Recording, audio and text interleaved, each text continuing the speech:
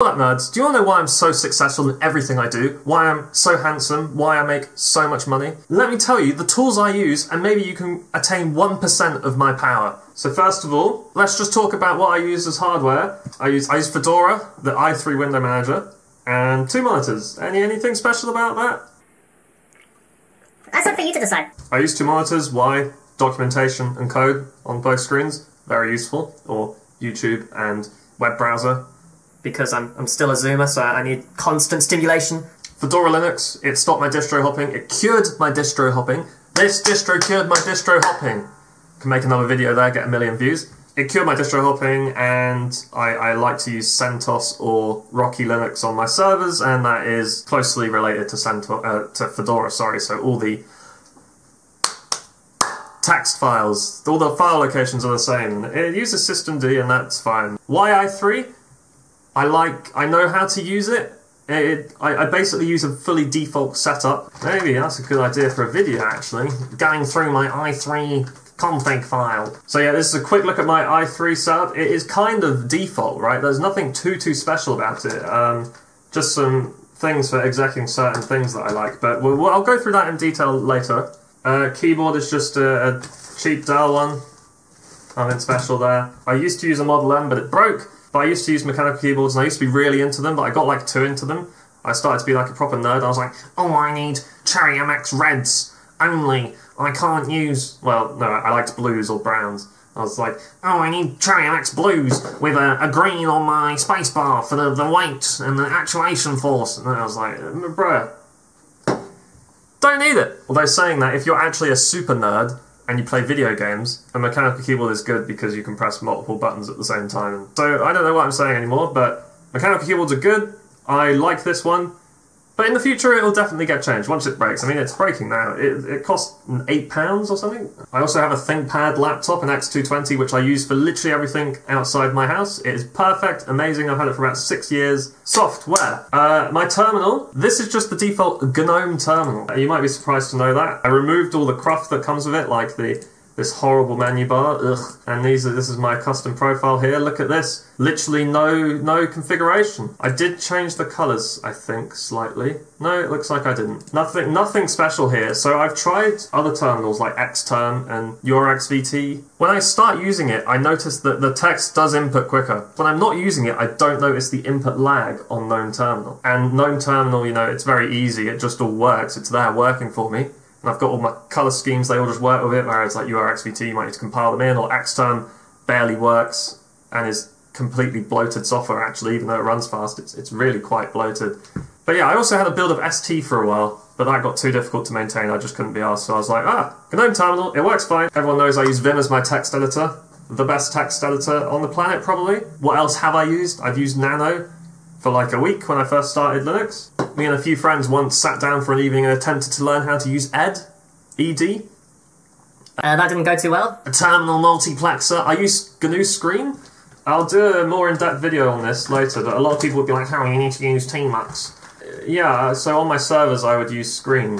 So let me just do a very quick demo. So if I go Screen, so now I'm in a Screen session, and that means that anything I do in here is within a separate terminal, right? So if I go Control-A, which is like, I'm going to execute a screen command, and then press D, I'm now detached from that screen. I can log out my SSH server, I can go back to it, screen-ls like this, and it says, oh look, there's a screen detected. So I go screen-rd, which is like reconnect, and there I am, back, bam. But you can also do things like open a new terminal.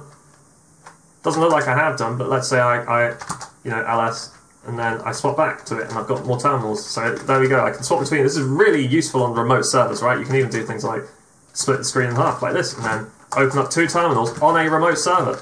So this is like, as opposed to having 2 terminals like this, which I do a lot, this is a desktop. On a server, I now have the same thing, but it's Screen. Wow. So that's why I use that. Reasons why I don't use Tmux, none particular. Screen is what I was taught first by my mentor, and that is now what I use. We've just seen there that I used SSH to connect to remote servers. It's probably my favourite tool in the world. You can use it to remotely connect to servers, you can bounce through servers with it, you can send files with it. SFTP is actually part of SSH. You can tunnel with it. I can even tunnel X sessions over it, so I can actually load up a Firefox window on another server through SSH. So kind of like almost a remote remote like VNC sort of software, but I'll do a video on the future of advanced SSH concepts. Speaking of SSH for a VPN, I do use OpenVPN, like more permanent places, but most of the time I'm using S-Shuttle, which I've made a video on here. Watch the video. Not now, though. Continue watching this one, then go watch it. Thank you. So I do a lot of programming. Most of my programming is in Python. Why Python?